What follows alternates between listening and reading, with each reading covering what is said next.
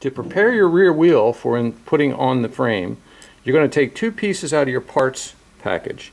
This is called the cassette pulley, where the arm of your cassette pulley faces forward. The shifter cable housing will fit into here. The shifter cable will wrap around this, and the fixing screw will actually go into this little cam slot right there. This is the locking ring that will go on here and hold this onto your hub. The instructions of how to do this are shown down here in this section of the information you get from Shimano. But I'm going to also show you how to do it right here. So the first thing we're going to do is take off the acorn nut.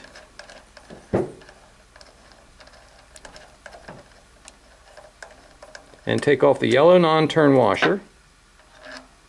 And what you'll notice on this little washer here, there's a yellow dot there and a yellow dot on this side, 180 degrees apart. We're going to take the cassette pulley and we're going to line up those two yellow dots with these two yellow dots, that triangle there and that triangle. I'm going to put them on like that. And you'll hear it sort of fit down in there. Alright? Now we have a large yellow dot here. We're going to take this locking ring, put that on so it lines up with that large yellow dot, and then rotate this 45 degrees forward. That locks your cassette pulley onto the hub, so now you can shift, and this is the direction it will sit in the frame in order for the shifter cable to end here. So the last thing to do as we're preparing is put our yellow non-turn washer back on again with the tongue of the yellow non-turn washer facing rearward, and then put your acorn nut back on top. Okay, now you're ready to put the wheel in the frame.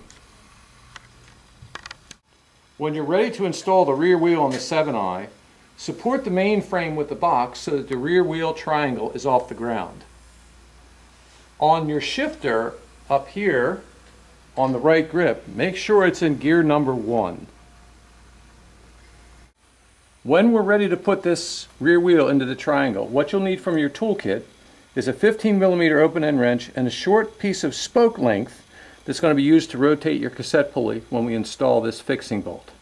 Make sure that your shifting cable is to the outside and your chain is draped over this dropout when we're ready to insert the wheel into the dropouts. There should be a space between the brown non-turn washer on the left and that nut on the inside, and between the yellow non-turn washer and that nut right there on the hub. Lift up your rear wheel, wrap the chain around the sprocket, line up the axle with the dropout slots, and slide it in. Slide it all the way forward, and that allows you now to pull the chain over here and drape it across the chain ring all the way down, so it's now on all the teeth of the chain ring.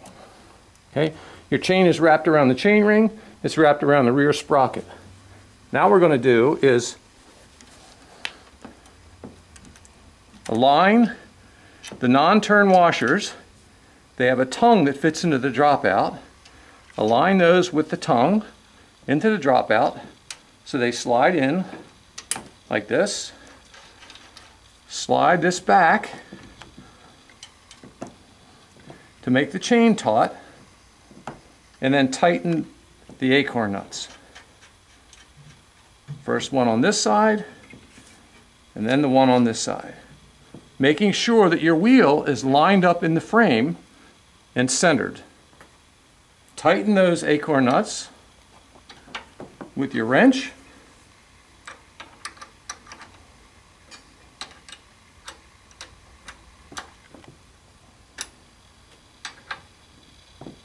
Like that.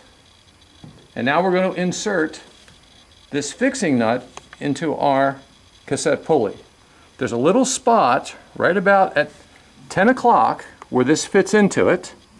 Okay, but what you're going to use is this little spoke that goes into a small hole right here at about 9 o'clock. And it's going to rotate this cassette pulley downward so you have enough space and slacken the cable to actually insert this into that spot. All right. And then this comes out. All right, let's do that one more time so you can see it. This goes down like that. You have slack in the cable, and that pops out. It goes back in with the nut on the outside, slides into that space, and then like that. And that's what this little spoke is for, to go in that little hole and give you a lever. Right? Now that that's in there, the last thing we have to do is to move right here and push this